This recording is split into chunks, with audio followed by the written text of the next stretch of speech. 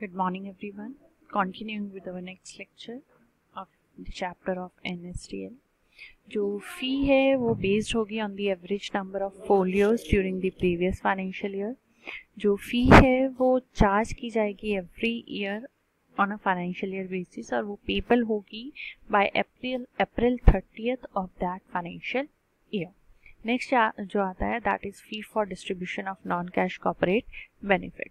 In case आपने offer for sale किया है बाय एन ऑफरर और इन्वेस्टमेंट किया है bye GOI government of India, bonus rights, public issue, preferential issue, split, merger, demerger, capital reduction, redemption etcetera चीज़ों के through जो non cash corporate benefits हैं वो ट्रांसफ़र हुए हैं इन्वेस्टर्स को, तो फी एट द रेट ऑफ ₹10 पर रिकॉर्ड फॉर डेबिट और क्रेडिट टू अकाउंट्स चार्ज किया जाएगा इश्यूअर को, subject to a minimum of ₹1000 पर corporate action.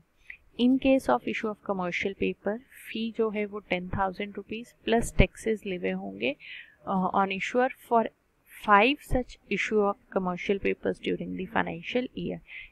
For additional issue, same but extra fees will be charged. In case of issue of short-term debt instruments, fee जो है वो 10,000 plus taxes लेवे होगी on the issuer for 5 such issues made in a financial year. But additional issue अगर आप निकाल रहे हो तो same fees but extra fees will be charged. Then joining fee by issuers, जो इशूअर है अनलिस्टेड सिक्योरिटी का वो ज्वाइनिंग फीस देगा ₹30,000 plus applicable taxes at the time of joining NSDL for the purpose of making it shares available for डीमेटेरियलाइजेशन.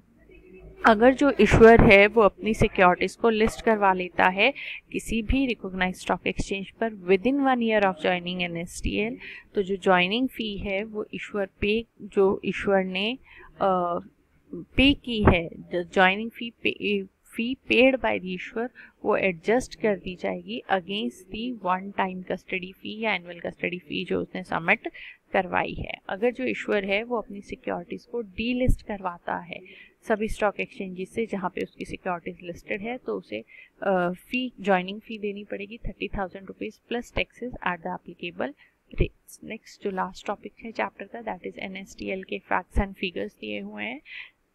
Number of certificates eliminated, ये number of certificates eliminated का मतलब है कि कितने जो फिजिकल फॉर्म में सर्टिफिकेट्स थे उनको ख़त्म करके उन्होंने डीमेटीरियलाइज्ड फॉर्म में किया है, that is 1992 crore. This data is on September 30th 2015. Number of companies in which more than 75 shares वर डीमैटेड वो है 6033. Average number of accounts open per day since November 1996 3582 and presence of demat account holders in the country 89% of all pin codes in the country. इसके साथ ये जो आपका chapter है वो complete होता है.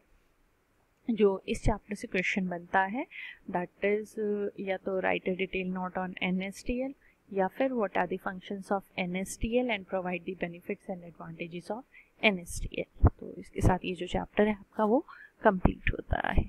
Thank you so much.